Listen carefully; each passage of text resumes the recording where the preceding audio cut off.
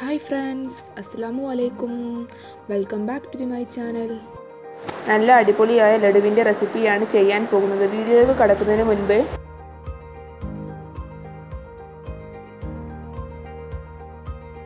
നിങ്ങൾ എൻ്റെ ചാനൽ ആദ്യമായിട്ടാണ് കാണുന്നതെങ്കിൽ സബ്സ്ക്രൈബ് ചെയ്യൂ.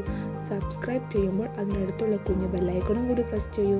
അപ്പോൾ ഞാനിടുന്ന എല്ലാ വീഡിയോസിൻ്റെയും നോട്ടിഫിക്കേഷൻസ് നിങ്ങൾക്ക് ലഭിക്കുന്നതാണ്. വീഡിയോയിൽ കിടക്കാം.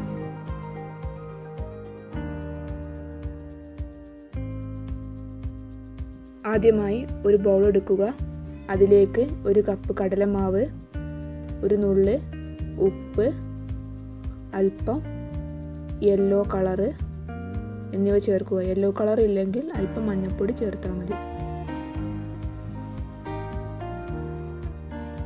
ഇനി അല്പാൽപമായി വെള്ളം ചേർത്ത് ഇത് നന്നായി മിക്സ് ചെയ്യുക. കട്ടയില്ലാതെ നന്നായിട്ട് ഇളക്കുക.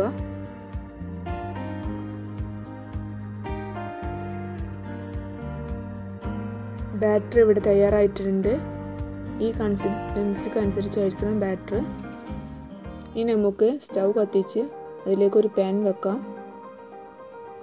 പാൻ നന്നായി ചൂടായതിനു ശേഷം അതിലേക്ക് ഓയിൽ ഒഴിച്ചു കൊടുക്കാം. ഓയിൽ നന്നായി ചൂടായതിനു ശേഷം ഇതുപോലെയുള്ള ഒരു തവയെടുത്ത് അതിലേക്ക് നാം തയ്യാറാക്കി വെച്ചിരിക്കുന്ന ബാറ്റർ ഒഴിച്ച് നമുക്ക് ബൂന്തി ഉണ്ടാക്കിയെടുക്കാം.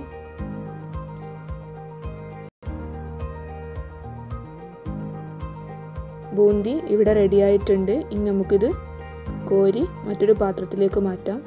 നന്നായി മൊരിഞ്ഞു പോകാൻ പാടില്ല. ബാക്കിയുള്ള ബാറ്ററും ഇതുപോലെ ബൂന്തി ഉണ്ടാക്കിയെടുക്കാം. ബൂന്തി എല്ലാം ഉണ്ടാക്കിയെടുത്തിട്ടുണ്ട്. ഇനി അതൊന്ന് ബൂന്തി നമുക്ക് ജസ്റ്റ് ഒന്ന് മിക്സിയിലിട്ടൊന്ന് കറക്കിയെടുക്കണം. അങ്ങനെ കറക്കിയെടുത്തതാണിത്. ഇതേപോലെ ആയിരിക്കണം. നന്നായി പൊടിഞ്ഞു പോകാൻ പാടില്ല.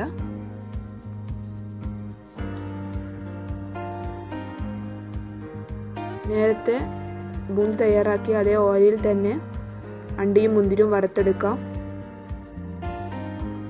ഈ അണ്ടിയും മുന്തിരിയും നേരത്തെ പൊടിച്ചു വെച്ച ബൂന്തിയിലേക്ക് ഇട്ട് കൊടുക്കാം. ഇനി ഇത് നന്നായി മിക്സ് ചെയ്യാം.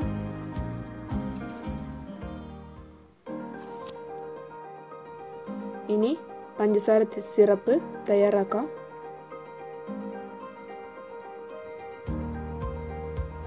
ഈ ഒരു കൺസിസ്റ്റൻസി അനുസരിച്ചായിരിക്കണം പഞ്ചസാര സിറപ്പ് തയ്യാറാക്കേണ്ടത്.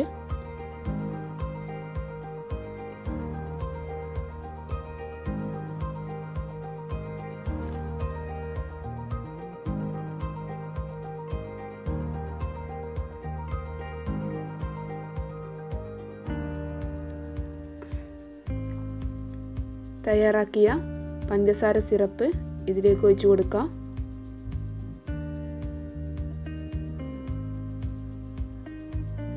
ഇനി ഇത് നന്നായി മിക്സ് ചെയ്യാം.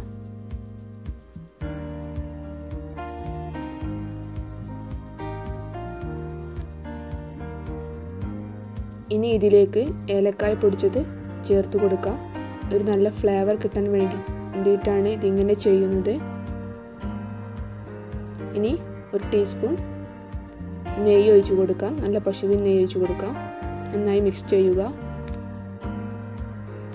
ഇത് ഇനി ഓരോ ബോൾസാക്കി മാറ്റാം. ഈ ലഡു ഞാൻ ബേക്കറിയിൽ നിന്നൊക്കെ കഴിക്കുന്ന ലഡുവിൻ്റെ അതേ രുചിയിൽ തന്നെയാണുള്ളത്. ഇത് നിങ്ങളെല്ലാവരും വീട്ടിൽ ട്രൈ ചെയ്യേണ്ടതാണ്. പിന്നെ ലഡു തയ്യാറാക്കി കഴിഞ്ഞാൽ അപ്പം തന്നെ തിന്നാനൊക്കെ പാടില്ല. നമുക്ക് 4 മണിക്കൂറിന് ശേഷമേ ഈ ലഡു തിന്നാൻ പറ്റുകയുള്ളൂ. നമ്മൾ ഒരു ദിവസം കഴിഞ്ഞിട്ടാണ് ലഡു തിന്നെങ്കിൽ കൂടുതൽ രുചിയുണ്ടാകും. അങ്ങനെ ഇവിടെ സ്വാദിഷ്ടമായ ലഡു ഇവിടെ തയ്യാറായിട്ടുണ്ട്.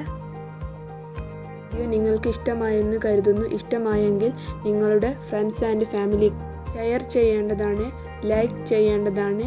ഇത് നിങ്ങളെല്ലാവരും വീട്ടിൽ ട്രൈ ചെയ്യേണ്ടതാണ്. നിങ്ങളുടെ അഭിപ്രായം കമൻറ്റ് ബോക്സിൽ രേഖപ്പെടുത്തേണ്ടതാണ്.